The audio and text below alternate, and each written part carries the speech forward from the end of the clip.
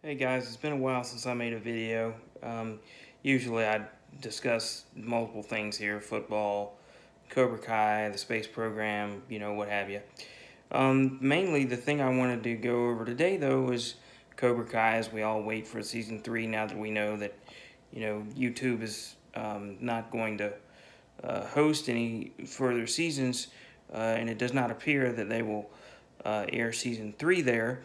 Um, a couple of things. First of all, I am hoping we don't see Stingray again. He was my least favorite character of all of them.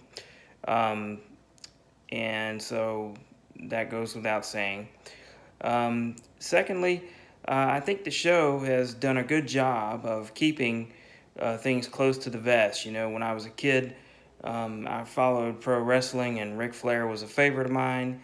And we all knew that wrestling was what it was, and it was staged.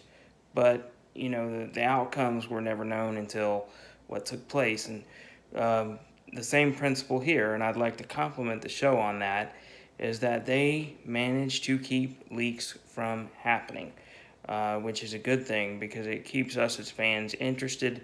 That's an amazing thing considering this social media age and the internet and what have you. So I think that's a great thing that this show does. So I'm hyped up for season 3. Fear does not exist in this dojo, and have a great day, everybody.